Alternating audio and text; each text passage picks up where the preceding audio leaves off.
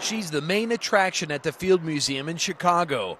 13 feet high, 42 feet long, and 67 million years old. Sue, the Tyrannosaurus Rex, has drawn millions of visitors over the last decade. You could make a case that she's the most famous fossil on Earth. And she attracts millions of dust bunnies.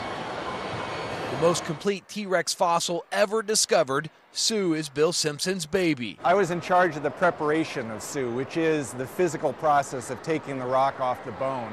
So I probably know her physically as well as anyone. I know where she's fragile, where she isn't. I'll even hold this up and give you a little answer. Twice a year, Simpson blows the dust off and brushes her with a feather duster.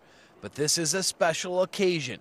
It's her 10th anniversary on display. I know there's a cobweb I can't seem to get rid of. We want to keep it safe, but we also want it to look presentable. And so we've arrived at a compromise of cleaning it about twice a year. That represents, an acceptable risk to the specimen while still keeping it looking its best. After 90 minutes of delicate cleaning, the gray dust is gone from Sue's brown bones, and this $8 million investment goes back to living in our imaginations. All right. Mark Carlson, The Associated Press, Chicago.